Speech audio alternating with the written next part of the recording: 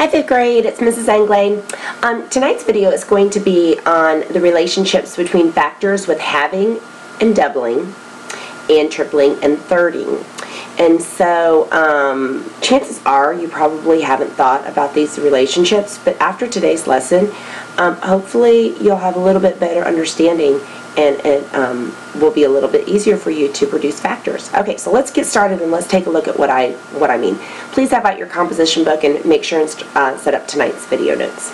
Okay, so we're first going to talk about halving and doubling. Okay, so my question to you is, do you agree that the factor pairs 6 times 4 equals the same amount as 3 times 8? Okay, so hopefully you say yes. But if not, I want you to think about this. I don't want that. I want the bananas. Okay. So, if I have these bananas, okay, and let's say that I ask you how many bananas there were there. Okay, we've been doing some quick images in class, right? Some of you would see that there are 6, 1, 2, 3, 4, 5, 6 in each column, and there's 1, 2, 3, 4 across the top. So to find out how many bananas there are, you would tell me that I saw 6 times 4, which is 24. And I would say that's right. But there's also people out there that would see this.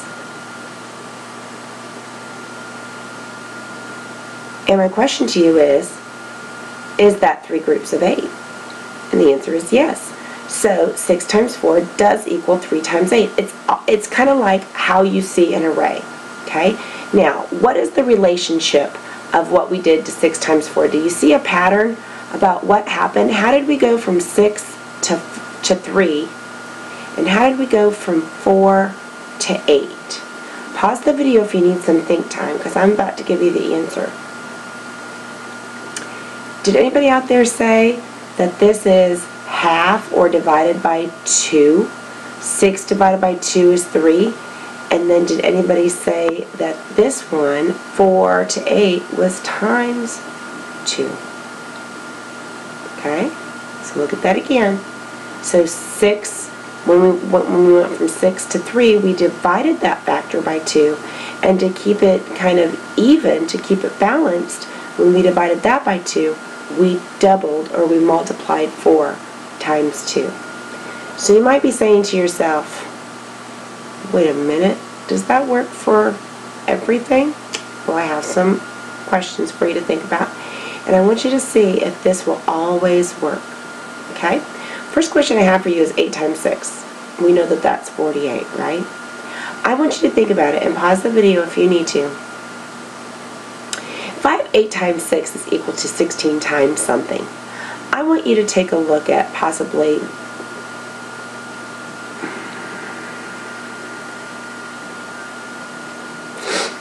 what did I do to 8 to get to 16? How did I go from 8 to 16? Hopefully you're saying, that's doubled. So in order to keep the problem the same, what would I have to do to 6 to keep that equation balanced? And hopefully you're saying, oh, I would need to divide by 2. And so this answer must be 3. So, does 8 times 6 equal 16 times 3? And the answer is yes. Okay? Let's take a look at B. 50 times 8. This is my ultimate favorite, y'all. If you're multiplying anything times 5, 50, 500, what do I like to do? And we've already talked about this, haven't we? We've already talked about if you find 10 groups, what else do you know? Okay? So, if I know 50 times 8, hopefully you know that, but what if you don't? What did I do from 8 to get to 4? What did I do there? Didn't I divide it by 2? Okay? So if I divided that by 2, what would I have to do to 50 to get this number? If I have to keep it balanced, look up here if you need to. Wouldn't I have to double that? Right? I have to double it. See how that's 100? If this is 400, this is also 400, isn't it? Look at this. Could I keep it going? Could I keep the pattern going? What if I didn't know 100 times 4? Could I double 100 and half 4? Think about that. I doubled 100, and to keep it even, I took half of 4. Do these all say the same thing? Let's see if we can go the other way. I bet you didn't think about this. How many out there would have guessed that 25 times 16 equals 200? 400. I don't even know if I would have known that. But what did I do over here? How did I know that? I took half of 50 and I doubled 8. Half of 50 and I doubled 8. Okay, let's do the next one that I have. How about this one? Oh, sorry, here. I can keep that layer turned on, sorry. What about this one? 12 times 8. How did I go from 12 to 24? I doubled it, so what do I have to do to 8? I have to not double it. Sorry, guys. Don't I have to take half of it? Sorry. Okay. What about the next one? What did I do? I doubled it, so what do I have to do with 4? Take half of it. That's right. Could I have kept on going over here? What if I took half of 12? What would the other one be? 16. Who knew that 6 times 16 was 96? Could I do it again? Could I do it again? Could I take half of 6 and double 16? Oh, you know what? I can do that one in my head. I can do 32 times 3 in my head. 30 groups of 3 is 90. 3 groups of 2 is 6. 96. Aren't these all equal to 96? Pretty cool, isn't it? Alright, and let's turn on that last layer. Let's see what we get for D. 3 times 20. 3 times 20. Hopefully we all know it's 60, right? Okay, so what if I want this missing factor? What did I do to go from 3 to 6? Hopefully you said doubled it. So if I doubled that factor, what do I have to do with this factor? Take half of it. So how did I go from 6 to 12? I doubled it. So if I doubled that one, what do I have to do to this one? I have to take half of it, right? Now, can I double 12? I can't take half of 5 though, can I? So, nah, I probably need to stop there. Okay, so you're thinking, that works with halving and doubling. Does it work with tripling and thirding? So if it worked, if I took half of one number and doubled the other number, it worked. Do you think it works with tripling and thirding? So what I mean by this is, if I have 9 times 7, right, we never know what 9 times 7 is, do we? Okay, the 9s, the 7s, aren't they the death of you? Okay, so could we make the problem easier? Could I take a third of 9? Do you know what that means? It means to divide by 3. If I take 9 divided by 3 to get 3, right?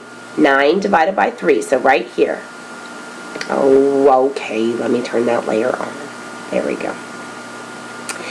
If I took 9 and divided by 3, what would I have to do to keep that equation equal? I would have to multiply this by 3, wouldn't I? So, I don't know. Some of you might not know what 7 times 3 is, but I don't know about you, but 3 times 21 is a lot easier for me to do. 3 times 20, 3 times 1, right? 63. Okay? Let's take a look at a picture of this. Take a look at an array. Okay? So most of you, if I gave you this as a quick image, you'd probably see 1, 2, 3, 4, 5, 6, 7, 8, 9 going down and 7 across, right? And so you'd say, 9 times 7 is 63. Well, could it also be that this is 3 groups of 21? Okay? So it's grouping things together differently so that you can maybe see it a little bit easier. Okay? Now, why am I telling you this? Why am I talking to you about why this is a good strategy? I'll tell you why. This came about quite accidentally, boys and girls. When I was in a tutoring session, it was probably, no, not last year, but the year before. And we were trying to find factors of, I think, like a really crazy, like, large number of, like, 240. And I had given the kids, like, up at the whiteboard, like, I said, okay, guys, try to find all the factors of 240. And so they could say 1 times 240, right? And so somebody had written down, well, Mrs. Anglade, I saw 2 times 120. And then somebody else came along and said, well, I see 4 times 60. And then, quite by accident, they saw that pattern. They were like, wait a minute, hey, wait, I doubled this and I took half of this. I doubled this and took half of this. And so, you know what they did? They just continued the pattern. So they said, okay, wait, if I double this and take half of this, wow, that still equals 240. And they said, okay, wait, if I double this and take half of this, oh my goodness, who knew 16 times 15 equaled 240? I didn't. Now, here's the problem. I can't take half of this anymore, right? 15. Okay, so now, so the halving and doubling we're finished with. Now what are we going to try? We're going to try to do the tripling and thirding. Okay, so let's watch how that works. Does 3 go into 240? I think so. 3 goes into 240 80 times.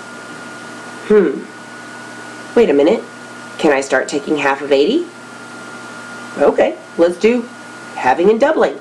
So let's double 3 to get 6, and let's take half of 80. Double 6, half of 40. Double 12, half of 20.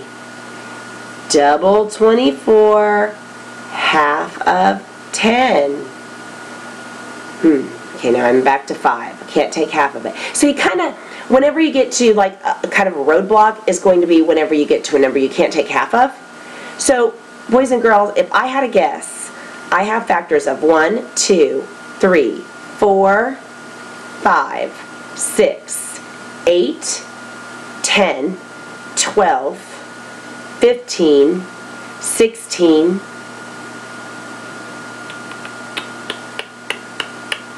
where's my next one? I don't know. 24 probably. 48, oh, no, 30, 40, oh, 20's in there somewhere. 40, 48, did I say 30? I don't know, 60. Do you see all the multiples or the factors of 240?